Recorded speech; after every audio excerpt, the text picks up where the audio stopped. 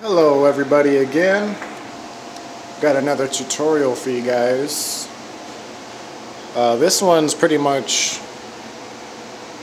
to redo your appliances, whether it be a fridge, oven hood, stove, could be a sink, pretty much anything, you know, that has a metal surface that you want to redo. I mean, look at that.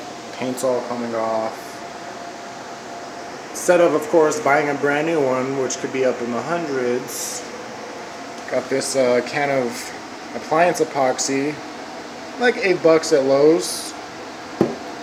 So what you want to do there is we'll give this a nice coat, make this look brand new. Like I said, it could go for a fridge, oven hood, stove, pretty much really anything, you know.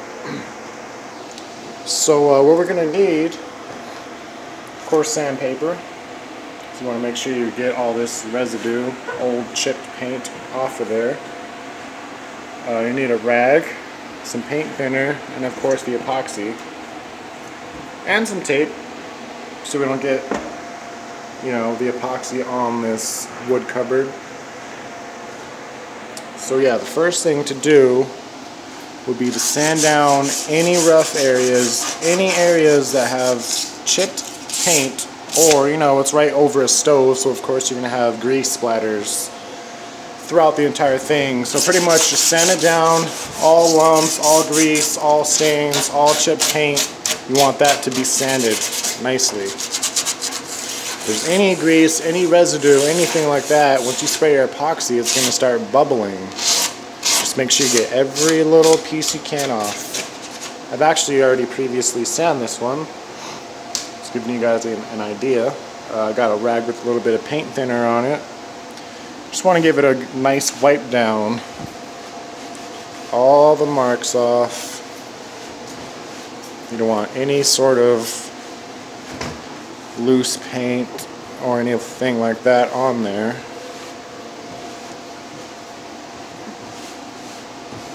Okay. Now the next step is going to be, I had to tape this stuff off, and I only have two hands and I need both hands to tape, so I'll set the camera down right there.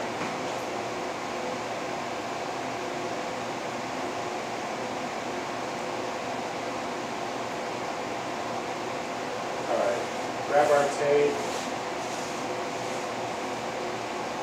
Measure it to size.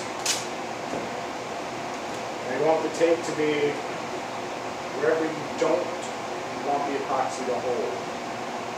You don't want the epoxy on the cupboards. So what I did right there, put the tape on, left just enough room to fold it under. And a little piece on this side.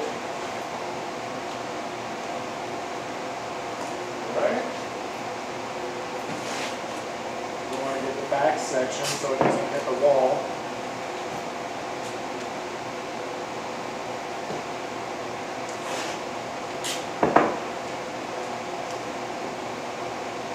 Other side.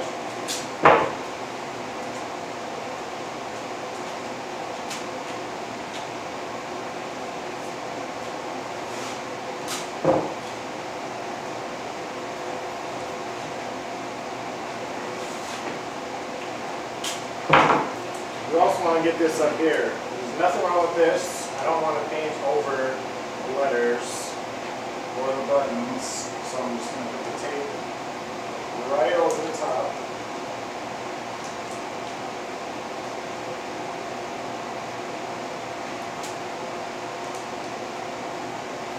I want to make sure it's sealed on all sides. What we do here now, you can just see through the tape. We're going to take our blade right at the top. All we're trying to do is cover those buttons. Make sure your blade is nice and sharp.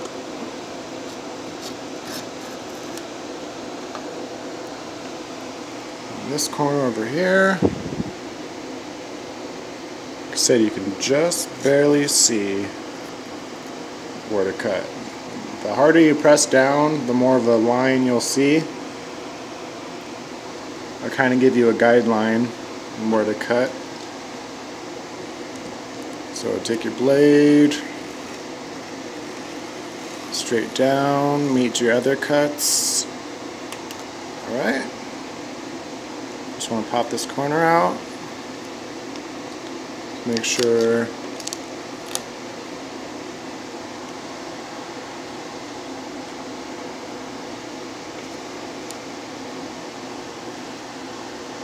just peel that right off. Some of the corners get stuck.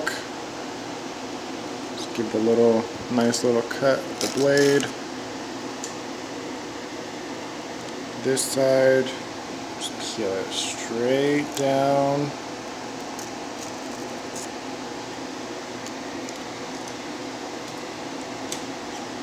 Alright, this corner right here. Right there. Pull this up. Okay. Now,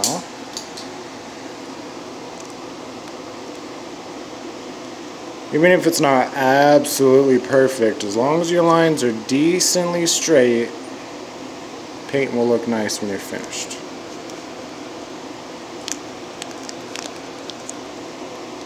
Okay? Alright, that's that. There's the oven hood, all taped off. I taped these corners right along here so I didn't hit the wall. I taped down here so I didn't, hit that side. You know, use as much as tape as you want.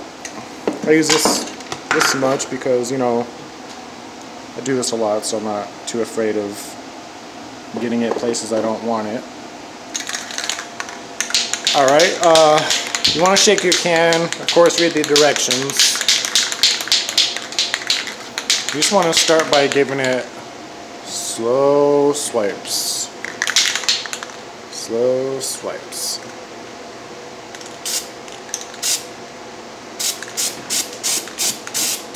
Already tell a difference. And a brand new white looking color. Down, swipe over. I'll tell you right now, it's better to give small coats than larger coats, otherwise you'll have a lot of dripping. If you don't catch the dripping before it dries, you're just going to have to re-sand it all. Back there, and out. Like I said, I'm painting a stove top. This could be done with a refrigerator, an actual stove, a sink. Of course, you'll need different, epoxy for the sink. Same general idea. You want to sand it, tape where you don't want the paint to go. Use paint thinner to get all that excess paint off. Look at that. Practically brand new. That was just a real quick coat.